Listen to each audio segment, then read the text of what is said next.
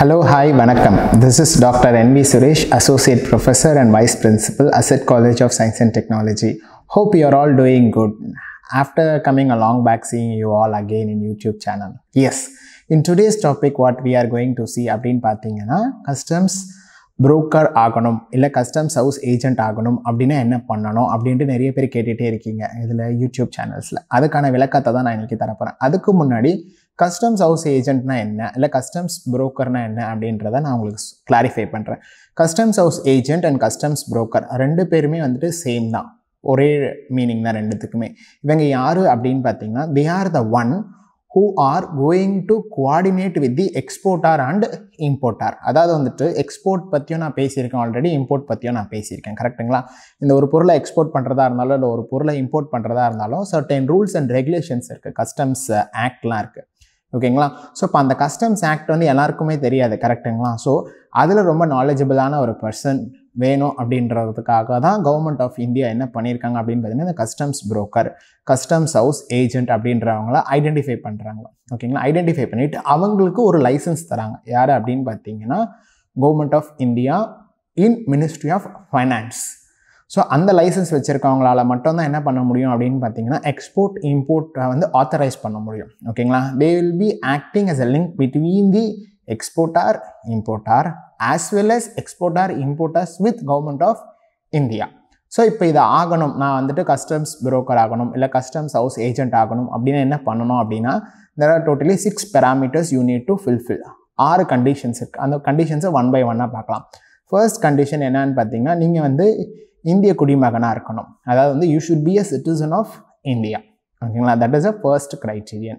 Second criteria என்னன்றதை நம்ம பார்க்கலாம். செகண்ட் க்ரைட்டீரியா என்னன்னு பார்த்தீங்கன்னா you should be a qualified person academically.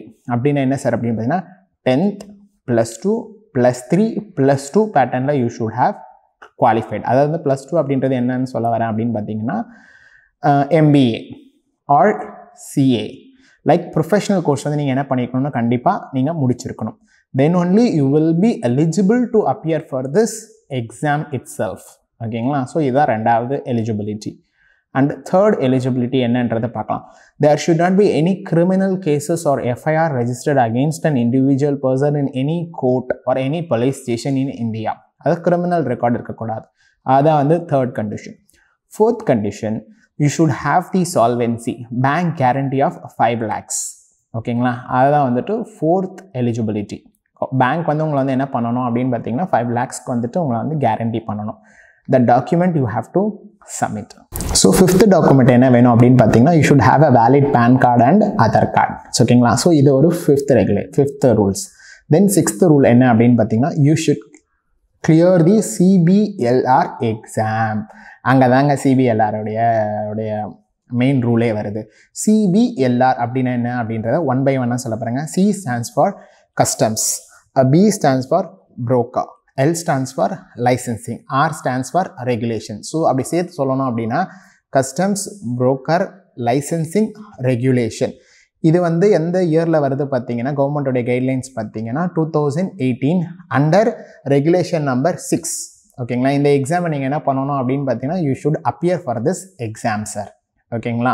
So இப்போ இந்த எக்ஸாம் அப்பியர் ஆகிறதுக்கு தான் இந்த 5 கண்டிஷன்ஸ் வந்து நீங்கள் என்ன பண்ணியிருக்கணும், நீங்கள் ஃபில் பண்ணியிருக்கணும். அப்படின்னு என்ன கண்டிஷன் அப்படின்னு பார்த்தீங்கன்னா திருப்பி ஒரு வாட்டி சொல்கிற பாருங்கள். இந்த எக்ஸாம் எழுதுறதுக்கு நீங்கள் வந்துட்டு UG + PG படிச்சிருக்கணும். PG என்ன அப்படின்னு பார்த்தீங்கன்னா ப்ரிஃபரபிளி அவங்க என்ன கொடுத்துருக்காங்கன்னு பார்த்தீங்கன்னா MBA. ஓகேங்களா? ப்ரொஃபஷனல் கோர்ஸ்ன்றதுனால. ஸோ இந்த MBA நீங்கள் படிச்சிருந்தீங்கன்னா நீங்கள் CBLR எக்ஸாம் எழுதலாம். ஸோ CBLR எக்ஸாம் வந்து பார்த்தீங்கன்னா இயர்லி ஒன்ஸ் கண்டக்ட் பண்ணுவாங்க. புரியுதுங்களா? ஒருத்தவங்க ஒரு லைஃப் டைமில் மொத்தமே வந்து பார்த்தீங்கன்னா 6 attempts தான் இருக்குது இந்த எக்ஸாம்ஸ் எழுதுறதுக்கு. ஓகேங்களா? நீங்கள் 6 attemptக்குள்ளே நீங்கள் என்ன பண்ணியிருக்கணும் அப்படின்னு பார்த்தீங்கன்னா இந்த எக்ஸாமை கிளியர் பண்ணியிருக்கணும். இந்த CBLR எக்ஸாம் வந்து பார்த்தீங்கன்னா இயர்லி ஒன்ஸ் கண்டக்ட் பண்ணுவாங்க. ஓகேங்களா?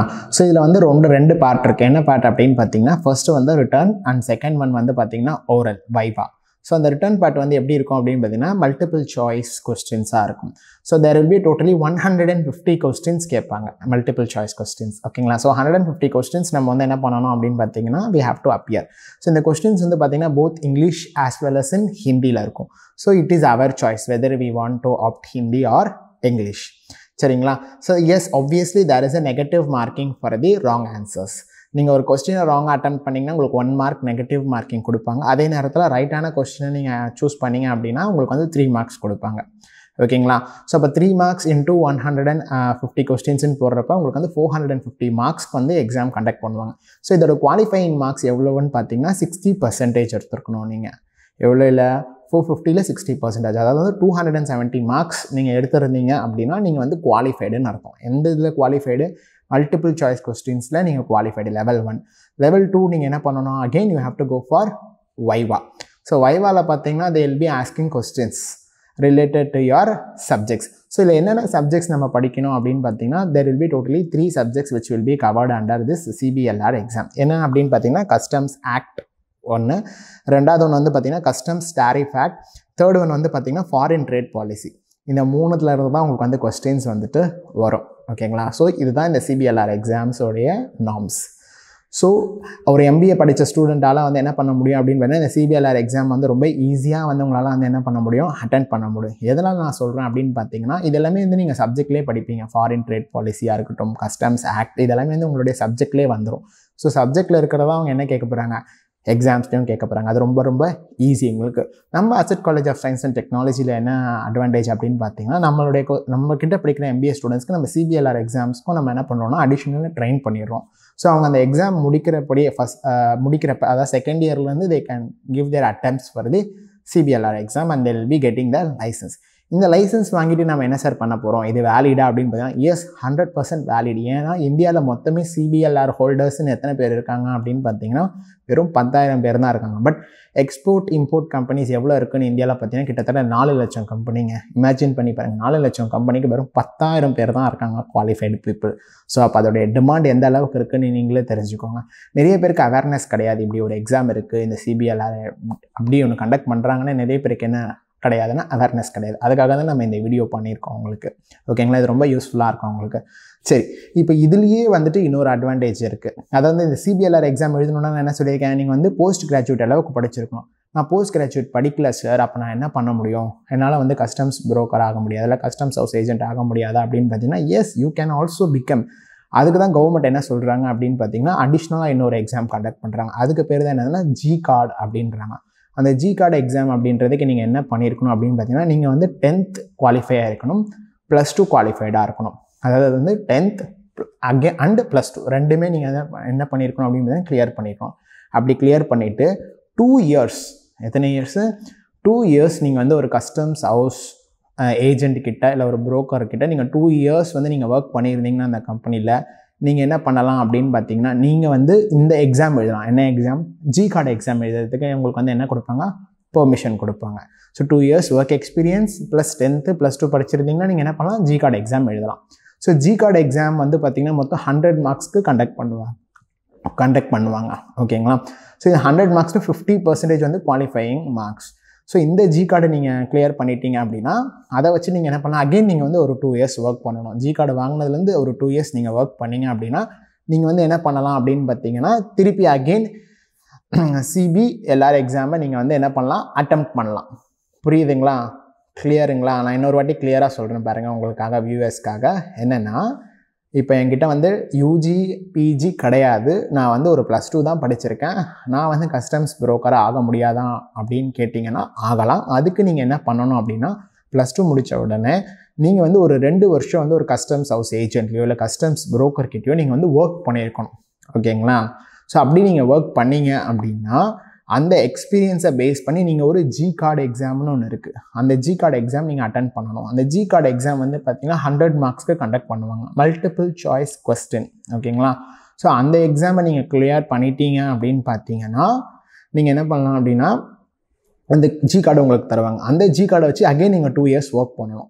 அப்புறம் அந்த 2 இயர்ஸ் ஒர்க் பண்ணிட்ட உடனே நீங்கள் என்ன பண்ணலாம் அப்படின்னா இந்த CBLR எக்ஸாம் வந்து நீங்கள் என்ன பண்ணலாம்? அட்டெம்ப்ட் பண்ணலாம். அப்போ நீங்கள் என்ன பண்ணணும்? திருப்பி இதே ரூல்ஸை நீங்கள் ஃபாலோ பண்ணணும் CBLR எக்ஸாமும். அப்படி நீங்கள் கிளியர் பண்ணிட்டீங்கன்னா நீங்கள் என்ன பண்ணலாம்? டைரெக்டாக கஸ்டம்ஸ் புரோக்கர் இல்லை கஸ்டம்ஸ் ஹவுஸ் ஏஜென்ட்டாக நீங்கள் ஆயிடலாம். ஸோ இதுதாங்க இந்த எக்ஸாம்ஸோடைய ஒரு இது. இந்த CBLR எக்ஸாம்ஸ்க்கு நிறைய பேர் என்ன சொல்லுவாங்கன்னா ஷார்ட் ஃபார்ம்ஸ் நிறைய சொல்லுவாங்க. அதானே F-Cardன்னு கூட சொல்லுவாங்க. ஓகேங்களா? F-Card is nothing but CBLR தான். So this is a difference between F-Card and G-Card. So G-Card is a very basic. After getting G-Card, again 2 years of experience, you can appear for FCAT exam. That is called as Customs Broker Licensing Regulation Act 2018 under Section 6. You have to appear for this exam. So in the exam you qualify ஆயிட்டீங்கன்னா ஃபைனலா நீங்க என்ன ஆயிரலாம், நீங்க நினைச்ச மாதிரி customs house agent ஆயிரலாம். You can work as a freelancer or you can work for any customs house agent. Hope you all enjoyed, and the session was very informative for all of you. Thank you.